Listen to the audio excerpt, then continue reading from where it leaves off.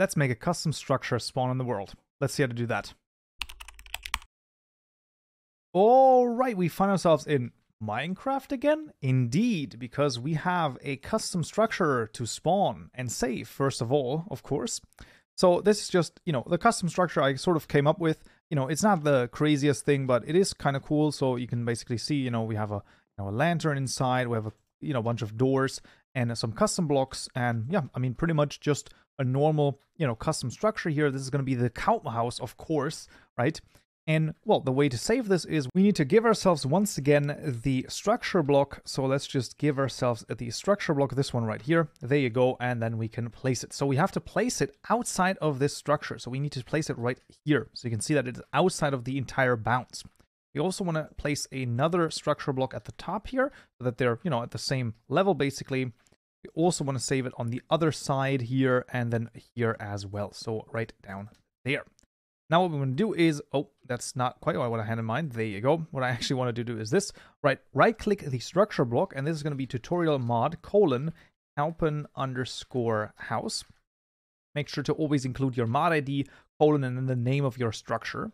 And what I'm going to do is I'm going to actually press Control A to select it all, Control C to copy it, and we're going to switch to corner mode and then say done. We're now going to paste in with Control V to all of them and just, switch them to corner mode as well. Except for the last one, this one we're going to paste it in and switch to save mode.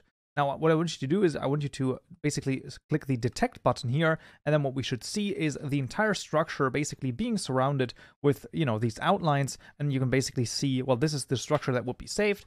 If you need to make some, differences here, if you need to change it up, you can, change those blocks, the positions, and then just, basically change them up, save them, and then you should be fine.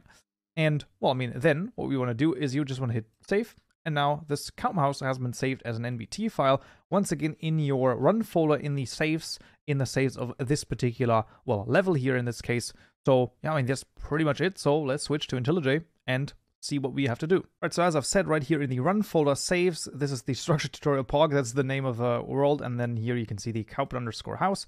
Let's just get this over and to our structures folder right here. This is the one we've created in the last tutorial. If you have not seen this, I mean, it's pretty much a requirement for this because, yeah, we're going to basically be copying over almost all of the JSON files from the last tutorial. So you will have to go through the longer one and then you can proceed with this one. Anyway, let's start with the structure JSON file in the tags. So let's just copy over the JSON only house here, call it Kaupen_house, and there you go. We're going to keep it like this because honestly, the biomes here are going to be fine, so no worries there. We also want to copy this one. I can drag it to the same folder that it's in and hold the control, and then it's going to copy it.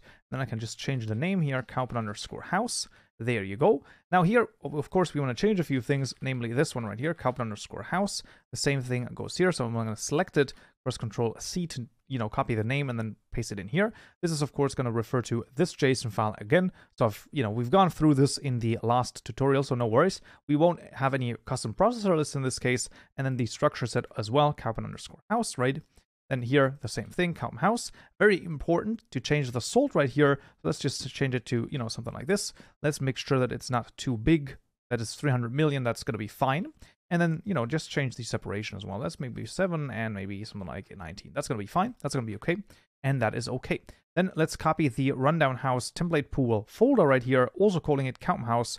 And then let's make sure to open the proper JSON files, the side pool and the start pool. Once again, changing the name here, changing the name here. And then, of course, we don't actually need the side pool. So let's get rid of the side pool. There you go. Just get rid of that.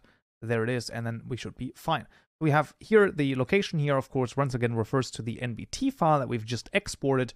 And then this is just the name of the actual file. And I kid you not, this is it. Now our Kaupenjoe will spawn in a new world. If you don't believe me, I mean, let's just go into Minecraft and see. This is literally it. 1, 2, 3, 4 JSON files and 1 NBT file for a, single piece structure, basically. So let's make a new world and see if our Kaupenjoe spawns. Or we find ourselves in Minecraft again, and of course we spawn on a deserted island right here. Let's see if we can find a little bit of land and maybe we can spot a Kaupenjoe spawning in its natural habitat. Let's go. There is one. There we go. So we can already see Perfect. Oh man, that's really strange. So our look at this. This spawned in the middle of a village, like literally in the middle of a of a village. So this can sometimes happen that, you know, your custom structures spawn in the middle of other structures. It is very rare, and obviously if the separation and stuff like that is higher, you know, than the testing that we're doing right now, then it shouldn't be an issue actually. So there you go. There you can see everything here, the lantern here, everything here, the custom blocks are here, all of our, you know, great doors, everything, well, is available to us. So yeah, I mean, that is pretty much how easy it is to add a, you know, completely custom structure to Minecraft. Right, all of the JSON files and the NBT file are of course available for download in the description below, in the GitHub repository and individual gist as well. But that would be it for this tutorial right here. I hope you found this useful and you learned something new. If you did, I would very much appreciate a like, and don't forget to subscribe for more tutorials just like this one. Many thanks also to my lovely Patreon supporters for supporting the channel, and I will see you all in the next video. So yeah.